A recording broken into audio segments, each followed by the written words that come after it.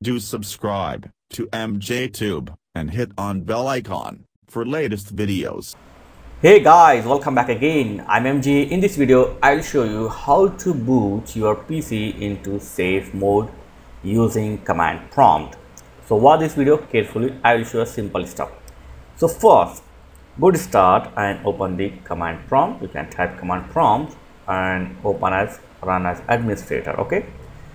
So here you need to tap simple code. I have given all codes in my video description link. So just copy and paste here. So first, if you want to boot your PC into normal safe mode, then you have to type this code or copy paste this code and hit enter. After this, restart your PC. It will reboot your PC into safe mode. Or if you want to boot your PC safe mode with the networking, so then you need to copy paste this command and hit enter and reboot your PC. That's it.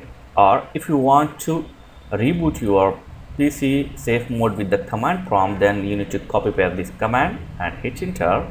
After this, you will get the message the operation complete successfully, and after this, restart your PC, as you can see. So just simply go to start and restart it, and your PC will restart into safe mode like this.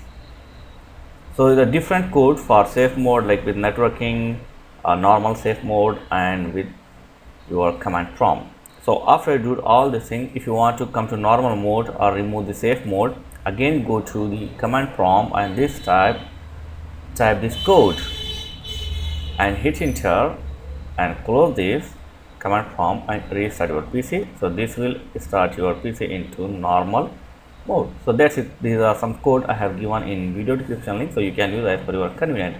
So thanks for watching guys. Catch you next video. Please like, share and subscribe. Thank you very much.